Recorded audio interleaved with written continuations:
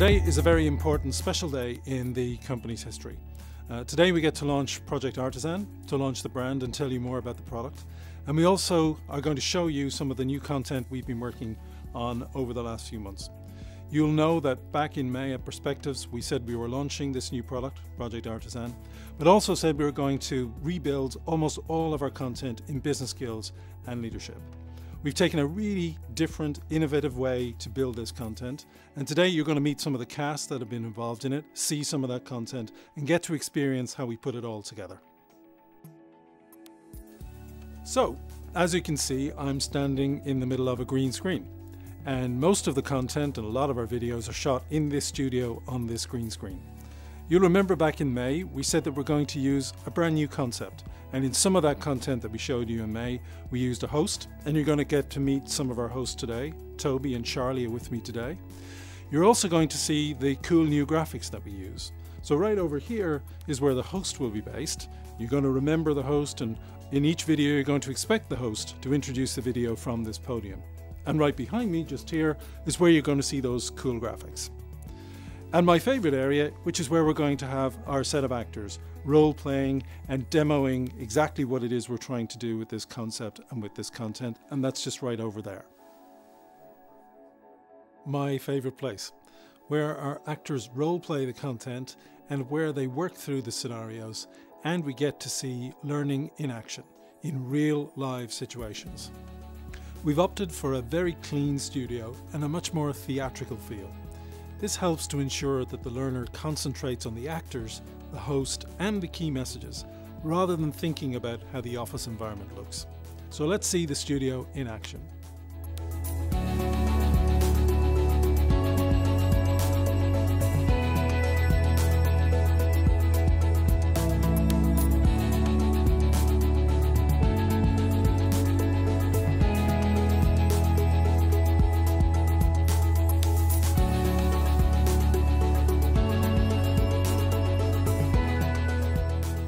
In some of our courses, we have a panel discussion, and they take place here behind the Skillsoft desk. The monitor behind me is where subject matter experts talk to our host and the panel, giving their advice on a variety of topics. This panel set looks and feels a lot like our other studio, but allows for more interaction between a group of people and allows us to bring in all of our important subject matter experts. This is another important change in how we are using our subject matter experts. In the past, we often recorded the SME talking for a long period of time about theoretical situations and how to deal with them. Having the actors interact with the SME is a better setup for learning, retention, and a more compelling experience for the learner. Let's see one of these courses now. The vision thing is what leaders always seek, from politicians to business people. Here's Robert Kaplan on why it's important. Everything you do as a leader flows from a clear vision with priorities.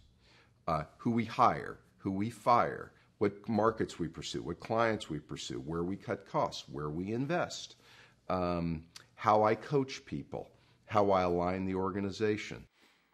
Megan, Larry, and Lynn are three experienced managers who work hard to be leaders. Lynn, surely a company's vision is a given. I mean, what's so important about the way it's communicated? Let me answer that with a quote.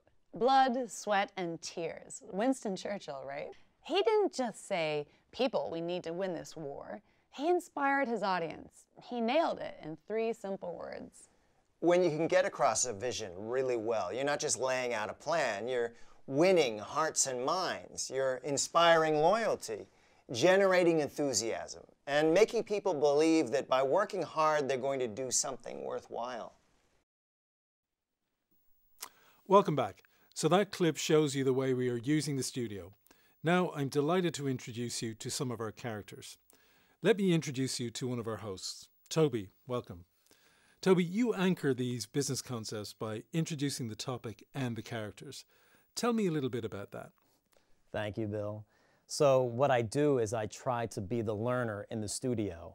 I ask the questions that the learner would want to ask, and I make sure that the main learning is reiterated and reinforced, and difficult concepts are simplified.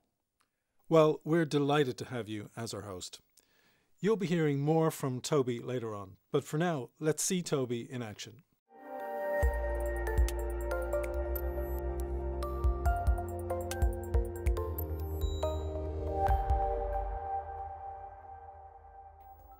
Workplace politics are a reality, and even if you dislike them, you can't eliminate or totally ignore them.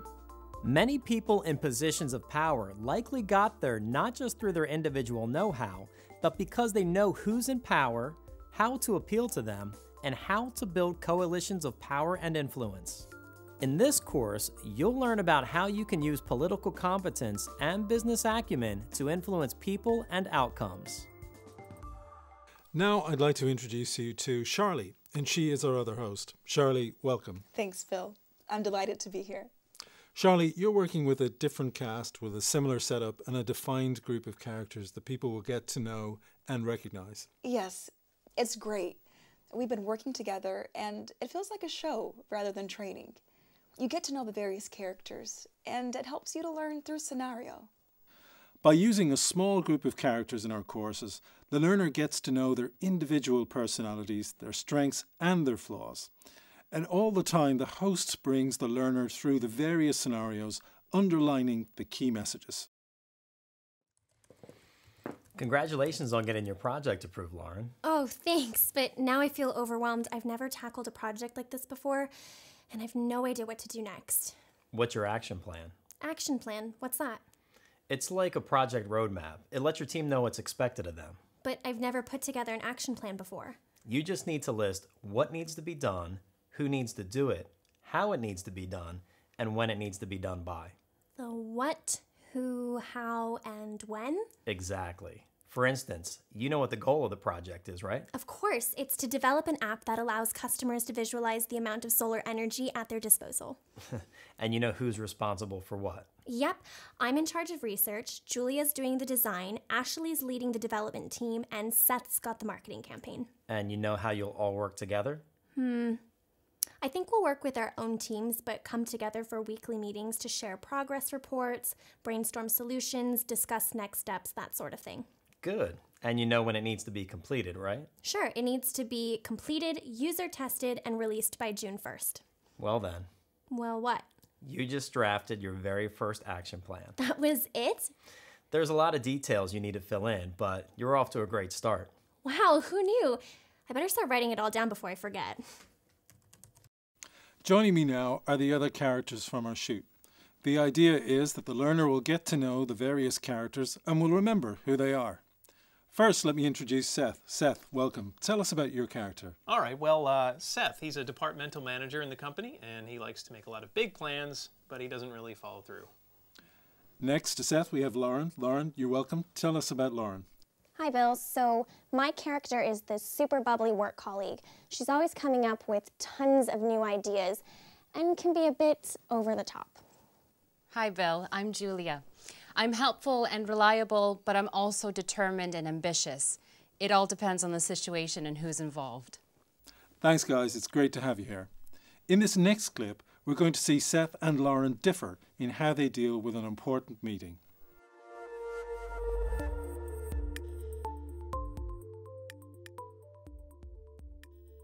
Once you've created an action plan to achieve your business goal, it's time to use it to mobilize your team members to take action. Lauren's about to do just that. Thank you all for coming. I'm really excited to officially kick this project off. You all have your action plan, right? The question is, do we need it? An action plan can be very useful, Seth. Say you have a concern about some aspect of the project. Do you know who to contact? What if you need to catch me on my cell? Do you have my number? Of course not. I'm not a stalker. You keep pinning pictures of yourself on my bulletin board. I thought you said that was okay. Well, everyone's contact information is listed in the action plan, so if you have a concern... Why would I be concerned? Well, you might be worried about missing a review date for your campaign video. You do know when the first review date is, right? I'm pretty sure I have it jotted down here somewhere. All the crucial dates are listed in the action plan. Please review them carefully, and if at any time you feel like the dates might slip, please let me know. My dates don't slip. You haven't had a date since middle school. Lauren's doing great. She listed the deadline dates for the project in the plan, and she's stressed to the team the importance of informing her if there's any chance of slippage. Another crucial part of a good action plan is following up with team members regularly, using the plan as a check-in guide to make sure everything is still on track. Lastly, take an opportunity when sharing the plan to formally thank everyone for their commitment. And last but not least, our senior manager, Tom. Tom, you're welcome. Tell us about your character. Hi, Bill. I'm the senior manager in the courses. And basically, I'm a sounding board to all the other characters who are coming up with ideas, solutions, and trying to figure out a way forward. So let's see Tom and the other characters in one of the scenes from a course now.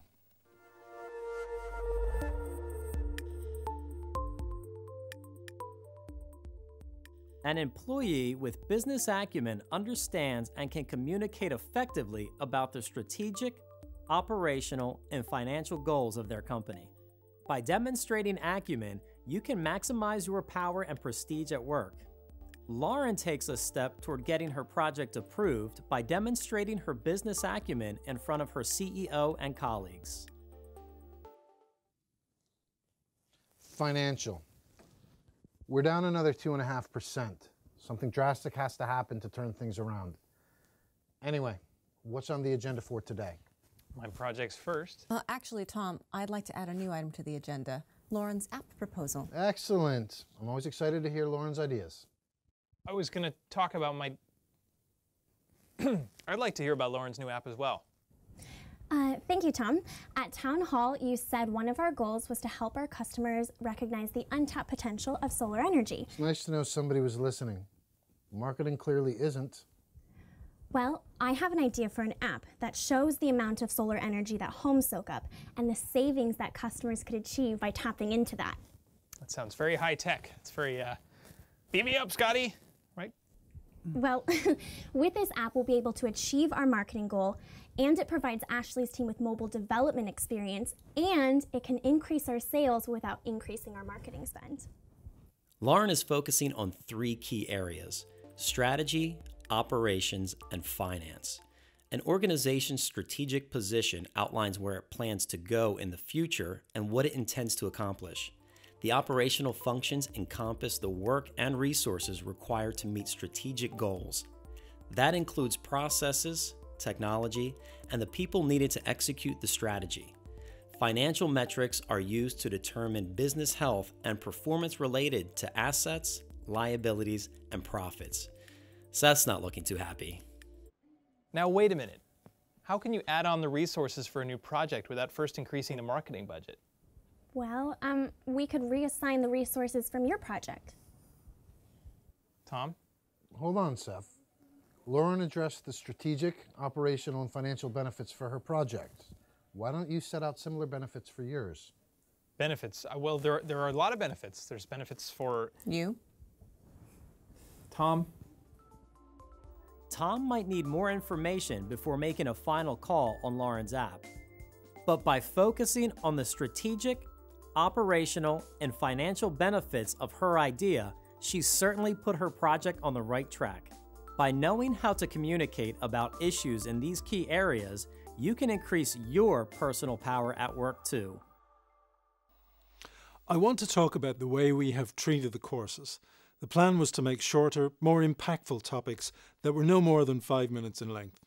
In addition, we have between 5 and 7 topics or videos for each course, so over 1,200 videos in total. There are several ways we are presenting the information. Where it is a complicated idea or concept, we have the host to set up the topic and we use our characters to play out the scenarios. Where we have a conceptual idea we want to get across, we use 3D and 2D graphics with an upbeat voiceover and some background music to keep the learner's interest. Let's look at an example of that now. For example, a decision about which features to include in the next release of a company's cell phone line may greatly impact the success of the phones. A third important area where operations managers make decisions is supply chain management. This involves managing, monitoring, and controlling all activities along the supply chain. It's about deciding how to guarantee the timely, cost-effective acquisition of inputs and delivery of outputs to customers.